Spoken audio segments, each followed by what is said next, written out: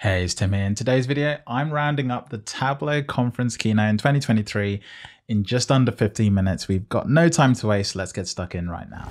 The keynote was an hour and a half long, broken down into 6 key sections. Let's just go ahead and list them out now. First, we had the introduction. This pretty much set the tone for the whole conference and answered a few questions about Tableau, Salesforce, and the community in general. The second section was actually a little bit of context setting for the whole of the rest of the keynote.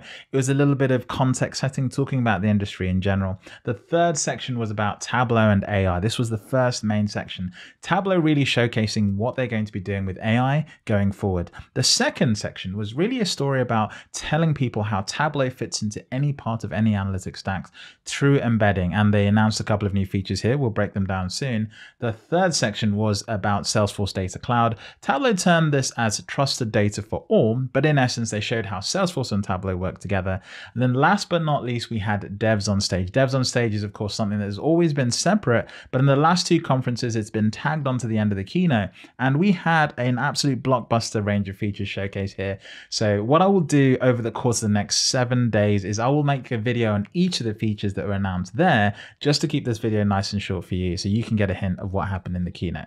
Right, let's get into the first section, the introduction.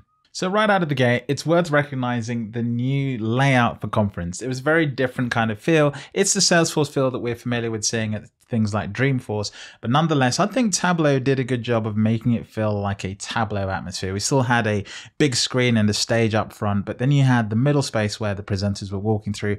Really interesting look. Let me know what you think about that in the comments. After that, we kind of went on to a couple of other interesting things. First of all, we obviously had the 20-year celebration of Tableau. We also had Ryan Ate being announced as CEO at the conference. That makes a ton of sense because that's where people are. This is where the headlines come from. And if you've seen my recent video, I kind of highlighted that this would probably happen. So really good to see it here, and obviously hope to see the news and outcomes coming from that. It was really interesting when Ryan himself was talking, he actually called out the issue around customer support that has been referenced in lots of different places, including the Gartner Magic Quadrant. That was super interesting to hear, and he announced something called the Tableau Success Plan that's going to be coming in the later months. This might be a direct response of not just trying to resolve the problem, but trying to go ahead and do better than we've ever done before, maybe with the product. So let's wait and see what that has in store for customers coming forward. Tableau then moved on to celebrating the community. This was really important because I think it really helped sort of break the ice of the conference. Now, this conference to me had a little bit of attention in the keynote because everyone is really keen to see, like, what is Tableau going to do? How is Tableau going to innovate? And in order to answer that question, first, I think Tableau has to put you in the right sort of frame of mind. And talking about the community was a really good way of doing that. Putting familiar faces, people that you've hopefully interacted with in the community. And if you haven't, calling out all these people to show that the Tableau community is really a community. It's like a family. And so by getting the visionaries on stage, getting the ambassadors called out, user group leaders, highlighting all the different ways that Tableau is helping people develop data skill, the overall message is that, look, we're on this journey together. And it was really good to see everyone there in the middle, this sort of circular setup. I don't think that was coincidence. It's very deliberate, even though it maybe speaks to a setup that Salesforce already has. So it was a really good sort of setup. And I think it maybe brought everyone's sort of barriers down a little bit and opened people up for the next section where Francois started teeing up some of the things we were going to see in the keynote. Let's talk about that. Now, to set the context for the rest of the keynote, there was sort of a little bit of almost like glue. Essentially, Tableau needed to set the scene, and they talked about the chasm between data and people in every organization, and how organizations still feel like not many decisions are data driven. And so this was really interesting because I think it's still true. Tableau has been on this mission for 20 years, and they've acknowledged many times that there's still a lot of work to do. They've helped sort of start this journey, but organizations need a lot more help. Now, they did this by announcing a new day for data. This is kind of like a tagline to say, look, from this day onwards, we're taking a new direction. And based on what comes later in the keynote, you're going to see why I think that was appropriate. But nonetheless, they did it in the following context. They were talking to consumers, developers, IT professionals, and of course, analysts. Those were sort of the 4 headline groups they were talking to. And so if you're any one of those users, this keynote's for you. And so let's get stuck into some of what was announced throughout the rest of this keynote. Now, I have to preface this next section by saying Tableau had to talk about AI at this conference. AI has just mothballed the entire technology industry, and whilst they'll all admit they're still scrambling to figure out where it's useful, how it works, and everyone's basically just throwing everything at the kitchen sink, they still had to talk about it. And so this next section was about how Tableau is using AI. And it was split into two sections. First and foremost, the way Tableau is already using AI. Let me pull up my notes here because I can't remember all of this off the top of my head. Firstly, there's obviously been investments into AI over the last few years. We've had Ask Data, Data Stories, Explain Data, and of course, Salesforce had Einstein. So AI has been powering all of this technology. And so I think it's important for everyone to remember that, because it might seem that AI is just something in the last few months, but actually ChatGPT did something. It made it sort of a colloquial term, and it's made it a term that everyone's now paying attention to. So Tableau, when they sort of preface this stuff, they have to kind of explain that, look, we're not just jumping on the bandwagon. We've been part of this train for some time. And then they moved on to their announcement called Tableau GPT. Now, this is a super sort of hard thing to explain. I sort of want you to bear with me here. And the reason this is because when you've heard of ChatGPT, people have often thought that GPT is a technology that ChatGPT and only ChatGPT has actually innovated. GPT is just a type of technology that works specifically around large language models.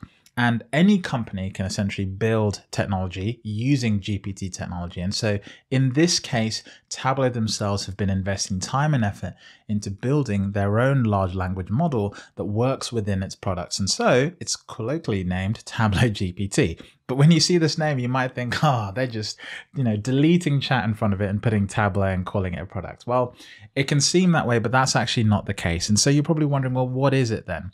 Well, the thing is that this is an underlying technology. The way you have to think of it is you have to think of it a bit like the way Hyper works. Hyper is a data source engine, if that makes sense. It's sort of a way of moving data from one place to the next in a fast and performant way. And it works in Tableau Prep, it works on Tableau Server, it works on Tableau Mobile. All of these technologies use Hyper, and Tableau GPT is very similar. It's not a feature, it's not one thing. It's going to be an underlying technology that turns up in lots of different capabilities. And actually, throughout this keynote, we saw it in Tableau Prep, we saw it in the embedding platform coming up with different ideas, and then we also saw it here inside of the Tableau Pulse, which was the next thing they announced, Tableau Pulse being a new feature building off the work they've already done on metrics. So let's hop into Tableau Pulse. Now, to tee up Tableau Pulse, they essentially brought a customer on board. They had a short promo video talking about John Lewis and Partners and how they're using Tableau to push the business forward. It was sort of put to users as if, John Lewis and Partners are already using this new capability with Tableau Pulse. But I think that was just maybe a little bit of staging and storytelling. It might actually be the case because this feature is probably still in development and it's probably still being sort of, worked on. But they needed to bring it to life. And I think John Lewis and Partners said, yeah, look, we are going to be using this feature in the way that you've described it. So it kind of makes sense. Now, they moved on to basically what feels to me like Tableau Metrics Unleashed. So Tableau Pulse is essentially this, think of it as a place, think of it as a landing stage, right? Think of it as a new tab on the left-hand side of Tableau Online or Tableau Server that allows you to view certain bits of information. And previously, I would have called these just metrics. Metrics are essentially the capability where you can go to a dashboard, pick a data point, and then create a sort of a number or a chart that is driven by that data point throughout time or throughout a certain context. This interface, this Tableau Pulse setup, is another level. Essentially, it allows authors to build these metrics without having to use a dashboard or visualization, and then present them in a place, which is Tableau Pulse. And then once a user's in Tableau Pulse, what is happening is that Tableau GPT technology is sort of being enhanced into the whole product. So you can get prompts, for example, what questions to ask. You can type in questions yourself and Tableau will go off and analyze it. But you don't have to type those questions in a way that's prescriptive. You can ask, for example, they showed a demo of asking Tableau, what else should I know about? And it came up with an answer because it understood the sort of point of the question and it had a good understanding of the data source and the metadata to go and do that analysis for you. And of course, the whole time you can always step out of this experience straight into something familiar if you're an analyst that allows you just to build and play with a chart. So that is a very brief description of Tableau Pulse. I'll do a separate video breaking this down, but I think it's just important to call out that staging and that orchestration of how this all comes together. It's a whole range of features, Tableau Pulse being the new thing, Tableau GPT being the underlying technology, and metrics, what we used to know as metrics, being unleashed into this new capability with a dedicated home. Let's move on to the next part of the keynote. Now, Francois then moved us on to Pedro, who talked a bit about embedding. Now, the thing about embedding is embedding has been sort of this momentum that's been growing over the last 2 years. And the most important thing that I think has changed in embedding, which I'm going to cover in a separate series of videos, has been the Embedding API version 3. That seems to have opened up a whole world of possibilities, and it feeds nicely into some of the announcements here at the keynote. What Tableau did is they started off by reminding everyone of what's been released, because there's been a lot. There's been something in every release for the last year. And then Tableau dropped, I think, the most important thing at this whole conference. When I first saw this, and I have to say I didn't first see this in the keynote, I saw it a while ago. When I first saw this and I heard about it, my mind was blown.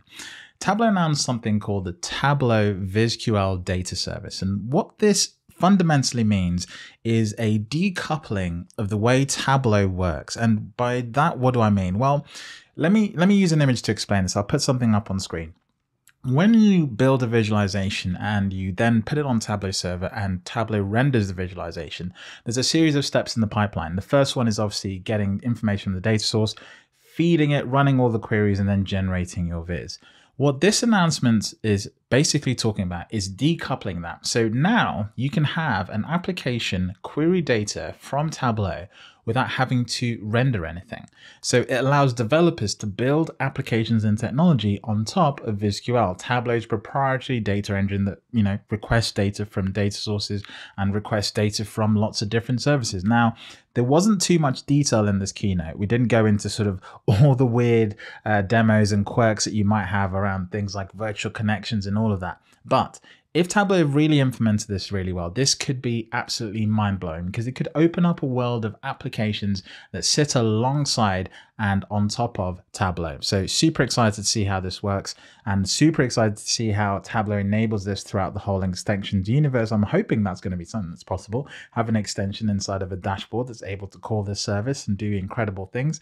That would be amazing. Anyway, that's a very brief rundown. Again, I'll break this down in more detail in a separate video. Tableau then finished this section by talking and giving a demo of how this works, essentially showing an embedded platform solution from a company called Cumulus Bank, and they walked through all the different things you can do, embedding the visualization building interface that's now possible as of a year and a half ago. And then, of course, showing how this VizQL data service can query data just using a few lines of code. And the very last thing, they talked about the Tableau embedding playground. Now, if you've heard about this before, you might know Andre. Andre built an embedding playground previously in his previous role at the Information Lab.